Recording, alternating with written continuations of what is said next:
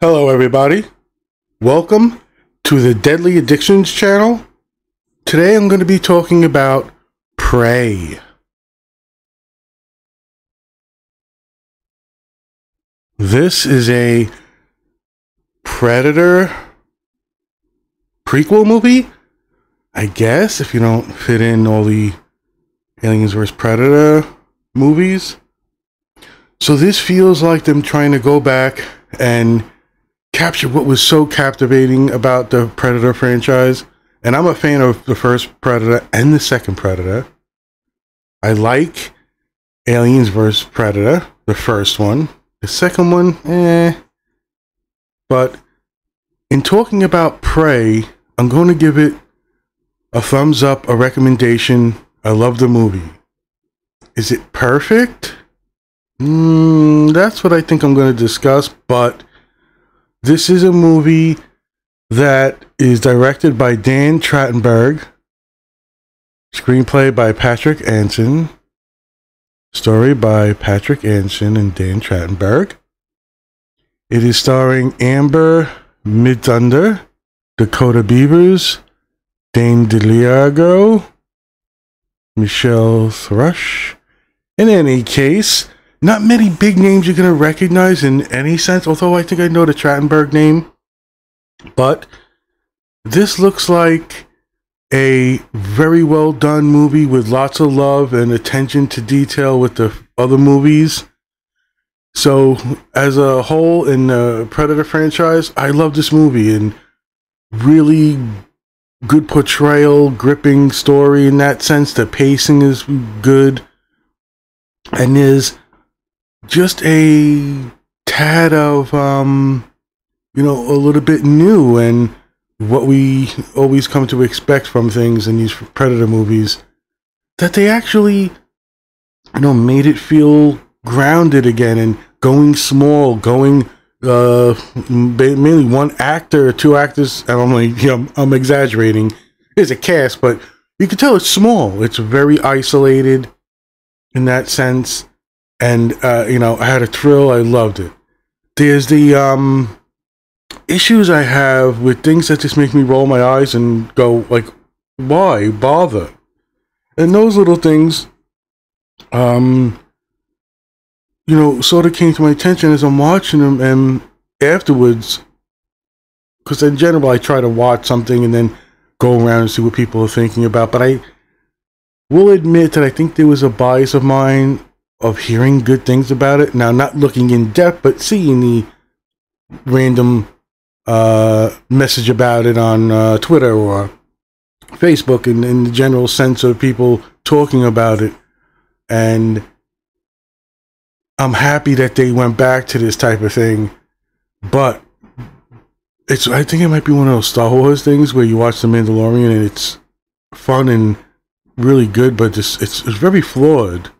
And I think there's parts of that here. Going through the movie, I was a little surprised about the way they spoke. And when I say they, I mean, this is based, I think, 300 years in the past? Something like that. And it has to do with a Comanche tribe. And you get the feeling this is a more, I don't know if they're going to try to fit everything in. But I didn't get the feeling that this was a young Predator going in, and this seemed like it was like their first visit here and sort of testing out the hunting grounds. In any case, you're really captivated. The actress, the actors in this movie all nail it. The feeling, the nature of the environment works. It all works very well, and I got to give kudos to a lot of people. But like I said, there's this little thing about the way they speak, and it didn't jive well with me. In scenarios when you're setting things up, that you don't have to be ridiculous.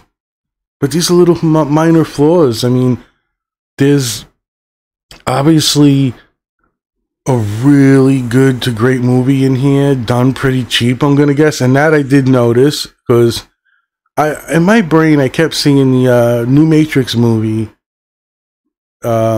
I don't know what the fuck it's called. I did a podcast on it, Matrix Resurrections or whatever, and how much I like the movie, but it's a subpar Matrix movie in that it's a more of a love story with a real, storyline that carries you through. But in other aspects of what the Matrix is, it falls short. And it's kind of hard, but that went through my head with this, and what I was thinking was, this is how you do it right. I don't know if this is something they plan on doing more of. Like, will they, I don't know if it's fucking Netflix or whatever, because I don't think this was in the movies, was it? Or some, like a Hulu thing. This is what you want to see. You want to see the Predator franchise go back to. I'm fine, but I'm also fine with the tying it into aliens and future stuff. I really like the first Aliens vs. Predator movie, and the chick at the end with the, burned scar, and they give her a spear. So, in talking about how great this movie is, and how much fun it is, and how much, not fun, like within the popcorn eating, this is going to captivate me way. And they started making like callbacks to the movies, and it didn't feel right because this is a prequel, And like I said, the way they talk kind of made me feel like it was a modern movie, not a time period movie. And there were some things about, I'm speaking in Comanche and stuff, and I'm all for that. But it's hard to nitpick a movie like this because it did not try to do too much. It didn't do too little. You either were, with the storyline or not, but the actress, everything was done really well, believable, except for a couple of little fight things that happened. I didn't buy it, but in the end, this is a great example of taking things and going back and tightening things up, making it more simple. And again, I do like the first Aliens vs. Predator movie. The second one I can go without, but I enjoy them as a, popcorn flick. And I think this is a little more. I think this is more than just, hey, we made a summer spectacular movie thing. This is really what they should be doing. And if you get another movie like this, why not set it 150 years after this? Tie it into a descendant of the Comanche, then do another one for 50 years later, and then tie it into the melding of Western and colonization and all the all these conflicts in. You can do this forever. Do it well, fine. You ask me, I don't know if I was in the mood to watch a Predator movie and Comanche times. Well, do it right, do it well. I'm on board. A big sci-fi geek, and this is how you do it right in that way. Get it back to its roots and what makes it special. This isolation and realization of what you're fighting. Again, I could really, really rant about this movie in a great way. And just, hit all the nice points about the cinematography. And talking about so many things that I don't like, the nitpicks, helps me reevaluate it in my mind after only seeing it, twice. And I think I might have to watch it a third time because there was a couple of confusing parts. And it had to do with cutting and editing, lighting. So there was that thing about me comparing it in my head to The Matrix, and where it's like a cheaper way to do a Predator movie, but damn, do it right. I did a fucking podcast on a Twin Peaks fan movie, over 4 hours long, and it was captivating. I loved it, and yeah, of course you can watch a fan film and see it's not Hollywood produced and all that stuff. This is the great balance. You're gonna get me to, you only get me to roll my eyes like twice in the movie, so that's a bonus. But truly captivating performances in the actress and what's going on and how they're relating to their environment and realizing what's happening, and the woman is not believed, she wants to be a hunter. All done well. Tropes galore, maybe. fine. The callbacks a little eye rolling. I think she's doing the do it now thing. Do it now. I need my friend Justin to do good impressions of Arnold, but yes, does it deserve the masterpiece thing? No, I think this is just feedback from having some shitty Predator stuff. Is it excellent to great? Yes. I mean, this is what you want. Really tight, sound movie with good performances, believable portrayals of environment, and it just works. And the animals, and you know, what is life for a Comanche, blend that in with the Predator. Oh, and you got a woman who, you know, wants to prove she's a hunter, and it just works on every level. And again, you know, I can come on here and just you know, shit on anything in that aspect, because it's not really anything that's perfect. But this is what you want. This is exactly what you want. You want to re-energize the franchise. This is what you do. You don't have to make it more spectacular and bombastic and spaceships. Although that's another little nitpick I had. I was surprised that they revealed everything so quickly. But, you know, I'm not writing the movie, and if you do it well, fine. But I wish would have made it more like the first movie, where you don't know what's going on. Where this is just a day in life of a Comanche tribe and a woman's quest to prove her worth as a hunter. Fine movie. Bring, you know, let's go along, and then all of a sudden, what the fuck? That's what, you know, but, you know, this is maybe the better decision. Look at all the press it's getting, the critic reviews and stuff.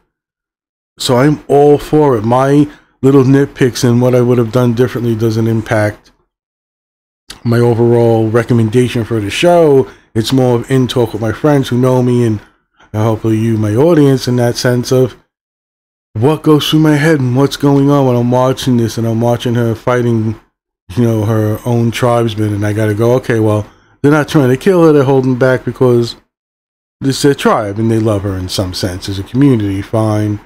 The over the topness of some of the Predator stuff she's got to do, because obviously she's got to take on the Predator. I would have went with more of a Arnold preparing everything and letting us know. Again, there's some little cutscenes, there's darkness, and there's I think they messed up in this sequence of cuts and trying, you know, the way they're telling a story, and it happens very little. Maybe if I watch it again, it'll be clear, like I'm just overlooking something minor. But minor it is, because again, Prey is an excellent to great movie, reinvigorating the Predator franchise in the right, proper way. Setting, location, actors, the plot and storyline, very, you know, very easily identified and carries you along. We've all watched the westerns in the past, and you know what we believe things, and even if it's lies or not, whatever. But you know, I'm believing that there's a woman who's trying to prove her worth in a tribe, and it's how important it is to the culture that they were in and the societies they formed, the Comanche and, you know, others, that this is their life, and you either do one thing or another. You know, you're gonna cook and clean and do the normal shit, and is it normal? And you want to be a hunter. You blend that with a Predator on the scene, and it is gold. Yeah, do I think it's stupid that a fucking dog, wolf, I don't know what the fuck it is, coyote, Tasmanian tiger, whatever the fuck it is, attacks the Predator, and he lets it bite him, and he bleeds? And I was like, wait, what are they trying to show? Because I started getting worried about like what they did with the Boardman, the Batman movie, where, you know, they want to have a cool scene, right? And they show him taking automatic weapons fire from like 4 inches away and beating people up, and its own logic gets tossed out the window later. This is almost the same effect, where, you know, you see it fighting this dog because whatever. I think it's more of it's coming here, it's testing out the stuff, fine. But, you know, they're putting two to two together about it needed to stop at a certain spot and it skinned the snake. What would skin it? I don't think you give a fuck. And first off, I don't think a predator, it just made me roll my eyes. Why is a predator fucking skinning a snake for? Now, the wolf bear fucking thing, all those things were fucking amazing and, made me, see the point in it and understand it. But making it that a predator stops and skins a snake and that gets found in the tracking of the, the Comanche, and you have to build up this logic that she can come to some of these understandings that I didn't believe. So, is it a masterpiece of perfection? No. Is it an amazing, great movie? Yes, and you're going to love it and have fun. It's writing the track, it's course correcting in a proper way, a really good, in-depth story, localized, almost seems private, almost seems the movie is made for you. In the way it makes it shot and puts you into the environment. And I did notice a couple of scenes that looked way too familiar. Like, am I crazy? Or in that field with the grass, is that not the spot the samurai died in the Predators movie where they're on another planet? Because it looks the same. And it invokes the same feeling. So maybe that is a callback and then, paying homage to it. Because I'm a fan of that movie too. Was that Brody movie? What the fuck it is one of the more recent ones where, they wake up and they're being transported to a planet, which I thought was fucking excellent. This is great. I love this movie. Is it gonna be, in my lore now of watching the movies? Without a doubt, this is so good. And again, I want to give credit for the fucking actress and people playing the movie. This is Amber Midthunder as Naru. This is great. I mean, the scenes, you gotta watch it. This is definitely a recommendation, of a real high recommendation. My little nitpicks are just making conversation. It's just my way of, getting through a movie that you love so much. But why do they make these little decisions that make you roll your eyes, that draw you out of the movie? And it just makes it, what? So it's not a masterpiece. Ooh, wow. This fucking movie is great. Prey, setting the record straight, getting a new start on things, do a prequel. Oh, well, every franchise is going to fuck things up. Terminator, it all just goes to shit eventually. No, you can do it right. This is really good. And yes, I'm going to borderline on saying great because, how much immersed I was in it and really following it. Oh, so it's 1719 it takes place in. So 300 years ago. And fabulous. I mean, I don't need to have 40 minutes on her and her family in one chunk. Right? This is her brother, this is her mother, this is her aunt. You don't need any of that because the movie's done so well that they have a good way of filtering it in. Like where you see the purpose of her in her tribe and her family or whatever, her community, and how she doesn't want to be there. And during these trials, she wants to do the challenge that'll give her the respect and earn her the hunter type thing. And remember, this is their culture. This means a lot. It has a lot of weight to it. The movie does it well, and it does it well in a good pacing way where you're starting to build up suspense of, hey, we're tracking a lion, but this is not a fucking lion. And then when the reveal is revealed to one of the characters, let's say, and there's a twisty twist, because there's always a twisty twist, and it's done pretty good. And there's a revelation that there's more to this that's going on, and there are other, dare I say, entities or people involved, and it's not just the Comanche. Well done. I think one of the things I missed was the staple Predator music. I don't know why you didn't bring it in at certain points, because I was really, primed for it. That scene for the Predator, I don't care if it's more military or whatever, works. You could do a different version for this. I just found it, lacking, and so my only nitpicks are maybe the sound, not the sound effects and stuff. That's fine. The music cues and the music is generating with kind of a little,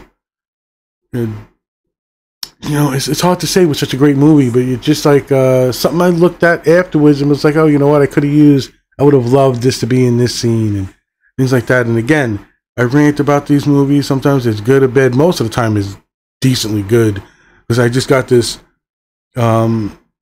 intuition sometimes of, look, this is a good movie, but it's not for me. And hopefully that conveys through somebody's podcast. But Prey is something I'm going to recommend. You love The Predator or not, it's just a good story, done well, told well, shot well. And if you want to say, yeah, I can notice it's a little cheap, yeah, so what? The Mandalorian, the Obi-Wan show had moments of greatness and spectacular sci-fi epic on screen, and then at times looked like a small cheap show on a set. This movie did it good. It did it maybe in a better way. Is it perfect in that way? Maybe, I don't know. But when I watch Jessica Jones, a Marvel Netflix show, and I look at what they're doing now, Jessica Jones is still the best written and maybe my favorite Marvel TV show, but they didn't have the money to do special effects. It had to be a really good story first. And isn't that what this all comes to with science fiction type movies? The blockbuster franchises that we know and love. They try to give us what we want, but it's really what we need. Give us a tight, smaller story. Make us care about the people in the movie. And like I said, the first Aliens vs. Predator movie, I did like the woman at the end. And I did like the surroundings and the trappings of that movie. And the second one is where I think they really went wrong with it. But you're looking at the first Predator movie with Arnold, the second one with Danny Glover, which I love the second one too. That it can be put in isolation. It can be put in the wilderness, but it also could be put in an urban setting. And can you blend them? Sure. But this movie decides to do a period piece in 1719 about the Comanche and an encounter with the Predator. With their community and their culture, it ties in so well with what you think the life would be of a Comanche warrior or the fucking knitting circle that they have, whatever the fuck it is that they do. So, props to everybody involved in this movie. Really, I mean, I normally don't believe, a woman can do this one type of thing or that thing in the sense of being scary, brutal, and, deadly. And it's done well. It's got a flair and a grounding that that you want to see more in a movie like this. Yes, I will take my Predator 2 Danny Glover urban chaos setting where it's fucking craziness and, it's the Predator just having all this to do. But you can do these quiet, or seemingly quiet, isolated movies about a band of Comanches and their, struggle with life in general in 1719 and the trials that go on all through their culture. And then all of a sudden, oh, what? Something's hunting us. And there's a little theme in there about, I forget what the challenge is called, the fucking Kumanjan or whatever the fuck it is. And, they set it up perfectly when she says it at the end. You're cheering in a way, but it's a quiet, powerful moment in the movie where she's like, you don't, well, I don't know what the fucking thing is, but no more. This ends here. Confronting this, beast. And I think in the culture in general, it's their way of, saying, you went out, you hunted your lion, you brought it back, its head or whatever the fuck, and you say the saying to it, and it's a, mantra, whatever the fuck, culture thing. And God, it works so well in this movie. And I'm telling you, it wouldn't work well with superstar actresses. I mean, you might notice her from something here and there, like maybe she just has that face, the main actress, but just believable in the setting and in the trapping she's in. I maybe equate this to the Marvel show, Ms. Marvel show. What did I say? I don't know what the fuck it was, but great acting as a kid, get superpowers. You know, I did my podcast on that. But holy shit, I mean, I wasn't really prepared for this in the way,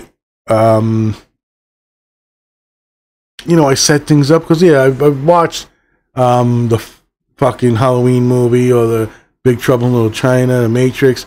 And these are things that are already in the culture. This is something that's desperately needed for the Predator franchise. It's kind of come back out and clear the air of maybe, you know, subpar movies that were just enjoyable fun for me, and people were turned off to it.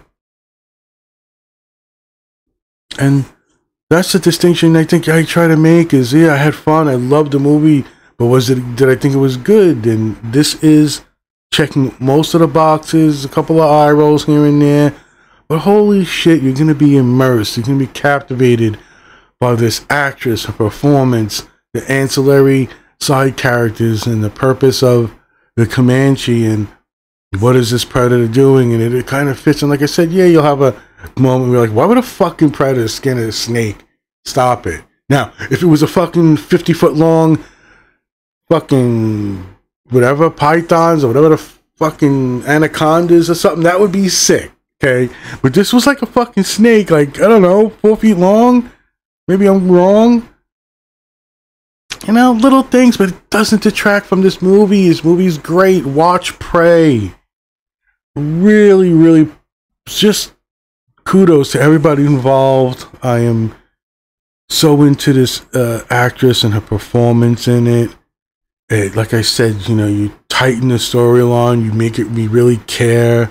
The environments, the cinematography, all done so well.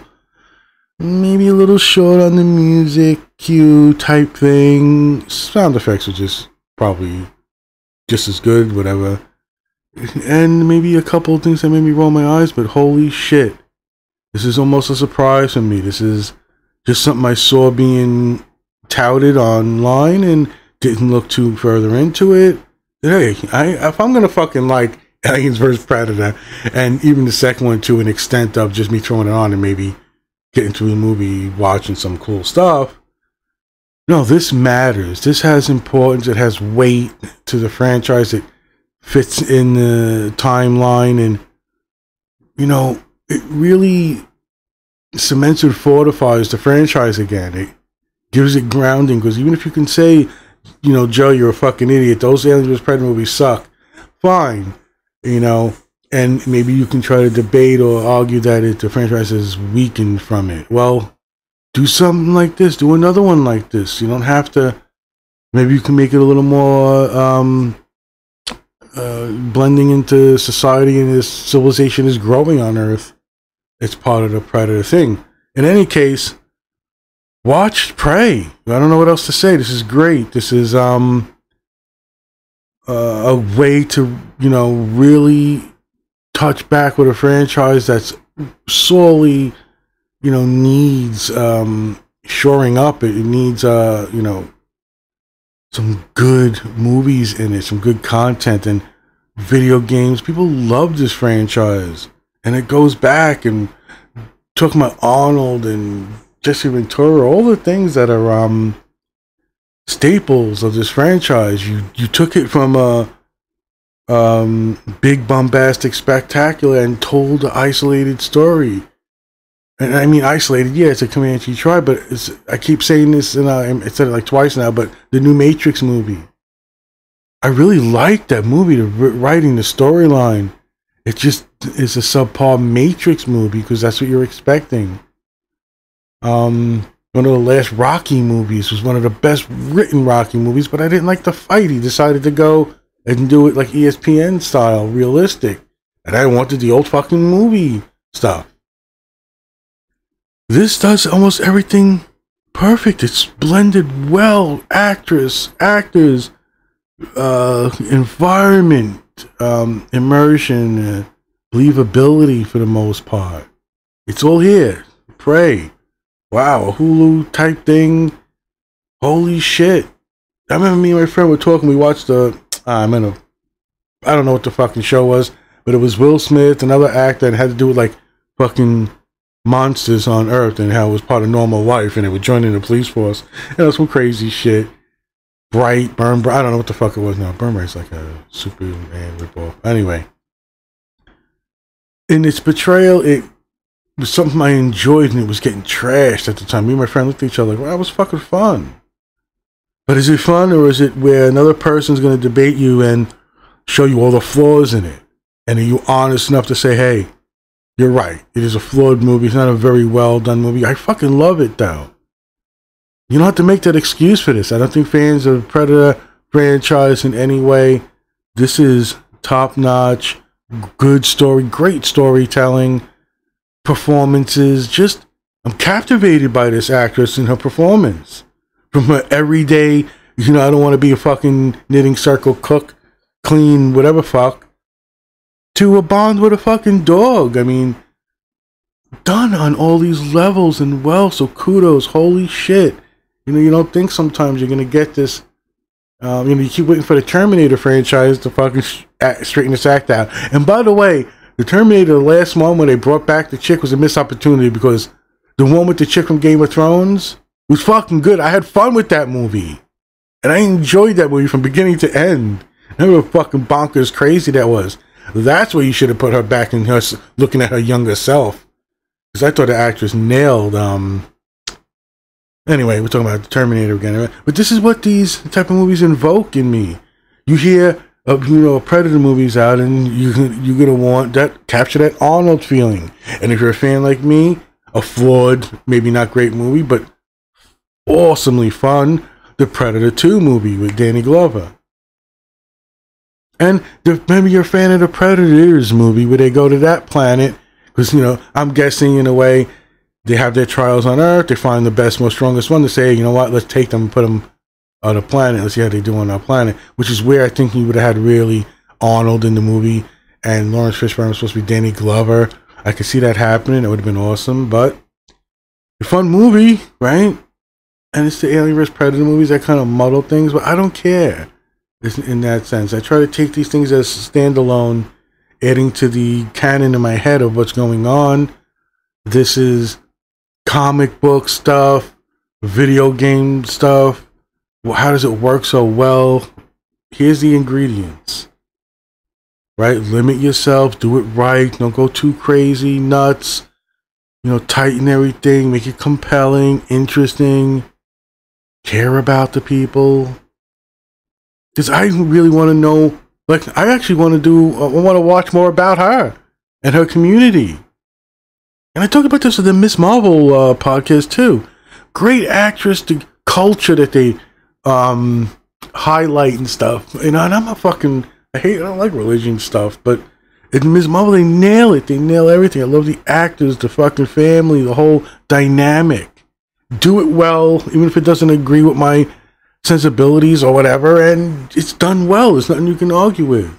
Prey. Watch this movie, whatever it is, Hulu, fucking whatever. But I am really excited for where the franchise can go again, and it just shows you what a good movie will do, because after the shit fest that was, the Star Wars movies, I still give Force Awakens a pass, because whatever. But the last two were garbage, shitfest, nightmares. And I didn't care about The Mandalorian. I don't care about Ahsoka and all the, you know what? Watch Mandalorian. Yeah, it's geeky, fun, too short, lots of flaws. But the heart is there. You have fun. You get carried along with a story. Obi-Wan, for the most part, really loved it. Got a lot out of it. Book of Boba Fett, but I I went into them hesitantly now, and whatever. This is what the franchise needs. More of them. Do it well. I don't care if you have to tell smaller, tighter stories. It's more captivating in a way. And yeah, maybe you'll do one where it's set in the future, and it's like 2,000 years from now, where we detect predators. I don't know, whatever. But I think I'll end that here. Watch Prey, a Predator prequel movie, and I'm wondering if I'll have to watch it again, but is that gun supposed to be the gun Danny Glover again? Like, I don't know how that all fucking ties in, but there's The weapons you'll see, the Predator lore. The helmet was a little weird. Isn't distinguishing himself from the other ones, but fine, okay. You know, just not, you know, a set thing on that. So I totally recommend this. Go watch it. Again, kudos to the people who put this together. Maybe I should be saying their names more, right? The fucking Trachtenberg guy. And cinematography, Jeff Cutler. Edited, Angelina M. Costanzo, Claudia Constello. Music by Sarish. Whatever. I mean, this is just top notch. This is what you're supposed to do. Recognize your budget. Recognize the moment you need to put the money in. Recognize where you need to be interested in the character so you can care. Oh, man. Go watch Prey. I hope everybody's doing well. My best to you and yours. Laters.